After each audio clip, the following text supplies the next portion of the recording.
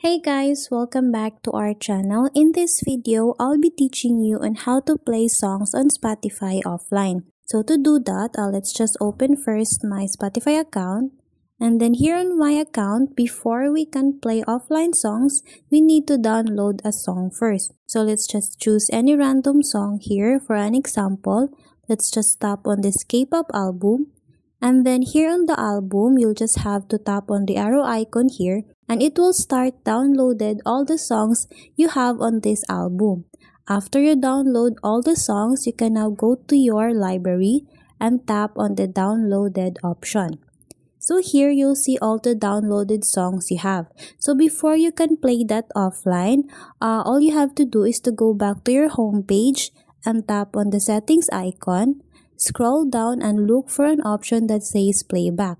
Under that, you will see an option that says offline mode, and let's just toggle this one on. Once you turn on the offline mode option, you will now be able to play offline all the songs you have downloaded on your library. So that's how easy you can play offline songs on Spotify. I hope this video helped you out, and please don't forget to subscribe. Hit the like button and the notification bell for more upcoming videos. Thank you, and we'll see you on our next video.